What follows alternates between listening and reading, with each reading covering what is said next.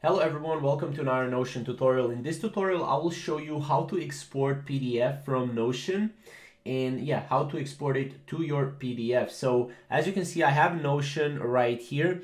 And as you can see, if I click export to PDF here, I can actually export it to PDF. Now, how did I get this button? So I got this button by going to your Chrome Web Store and installing Notion to PDF plugin. This is a great plugin if you want to export any of your Notion templates or any of your Notion databases to your PDF.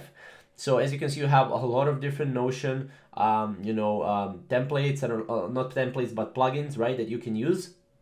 This one is in particular for this tutorial. So then once you install it, as you can see, you will have it right here. And basically you just go to your template. Let's say we have Untitled. We go here, Notion to PDF. I don't know if you can see it, but it's here in the right upper corner. Click on it, and that will be extracted to our PDF. Now, as you can see, this is basically how it looks like, right? And you have, everything right here. And for example, right here, this is also PDF for this one because nothing is here pretty much. If you want to, for example, go here and export this, we can export this as well.